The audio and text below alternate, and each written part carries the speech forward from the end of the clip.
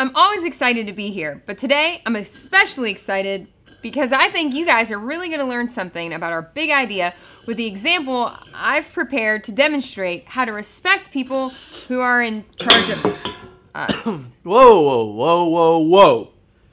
What are you telling these people? I thought you were here to help. What? You're really interrupting. I think somebody should. This has all the makings of a really bad segment. A box of props, you. That was not respectful. But I am glad that you're here. In fact, we were just getting ready to use your life as an example. That never turns out the way that I think it should. Let's take a look at some of the people in your life that have been in charge of you and see what we can find out. The people in charge of me? You don't mind, do you? Would it make a difference? No.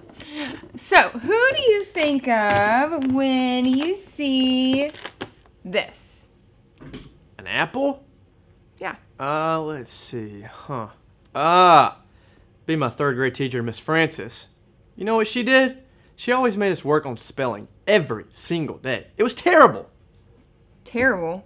Can you spell that? Oh yeah, T-E-R-R-I-B-L-E. Terrible. It's an adjective.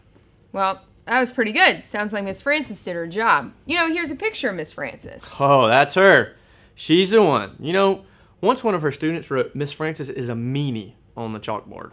Really? What did she do? She made me write, the student write, "I won't be disrespectful," 100 times. That sounds like a reasonable punishment. Maybe she was in your life to help you develop some better language skills. Come to think of it, I think she did help me talk gooder. Moving right along. How about this? Who does this remind you of?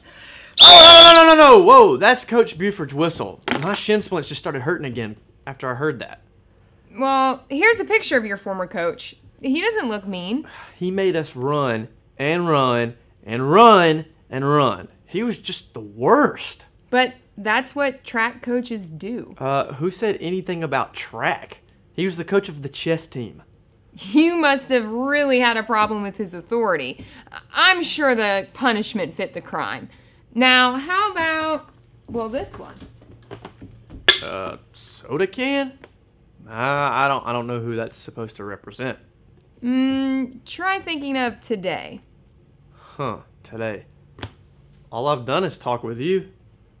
Well, how about one more picture to help you out? Nope. Still nothing.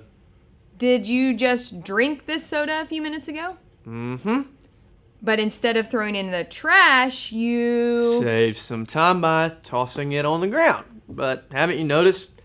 This school is always clean. It's in great shape. Never trash laying around on the floor. So somebody would have just taken care of it sooner or later.